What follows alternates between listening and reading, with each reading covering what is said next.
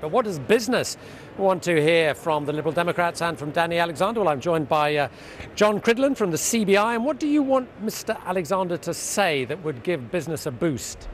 I'd like Danny Alexander to champion the fact that it's business that is delivering the recovery, not any of the politicians, and that it's a sustainable, broad-based recovery.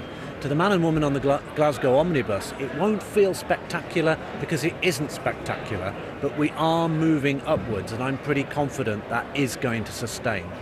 I was just talking about Vince Cable and how he's been perceived as speaking out of turn. One of the things he has warned about is the danger of a housing bubble, and he's been very critical of this Help to Buy scheme launched by the coalition. How serious is the threat, do you think, of another housing bubble?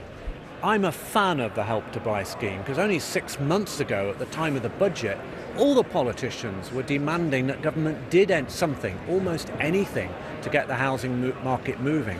And I don't think we are facing a housing bubble.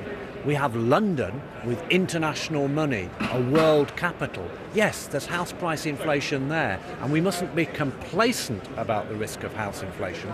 But heck, the housing market's so far below zero, it's right that we help young couples in solid jobs with good money get over the hurdle of not being able to pay the deposit for their first mortgage. That's the right thing to do.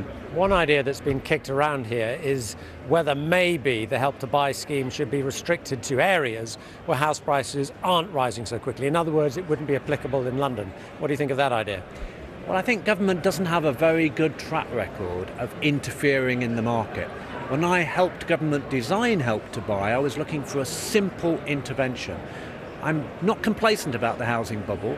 Vince is right, we should pull back on support when it's no longer needed, when the market's functioning normally. But at the moment, I'd stick with it, because even in London, there are young people who don't live in Kensington and don't have international money who can't get a flat. Okay, one other idea which has been mooted here is doing something about 0 hours contracts. Vince Cable has announced a consultation into 0 hours contracts. Do you think you can get rid of them, and what would be the impact on business?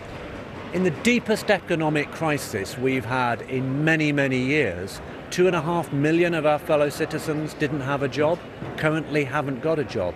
But most economists thought it would be at least 3 million, if not 3.5 million. The reason it wasn't 3 million is because of things like 0 hours contracts. The flexibility that meant people were keener to hang on to their job than increase their hours or their earning power.